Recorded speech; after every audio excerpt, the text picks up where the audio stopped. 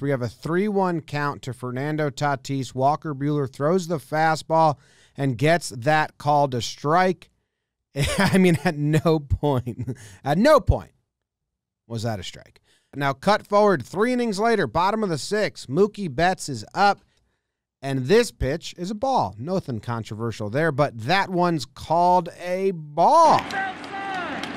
And he says it's outside, but Tingler says sure, but so was the one to Tatis. They were both outside. You got to call it both ways because Mookie might do something later in the at-bat, and he does.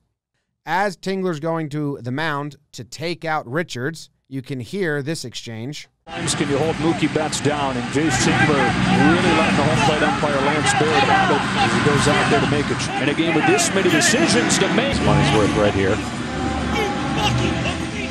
And as we mentioned, you hear some things this year that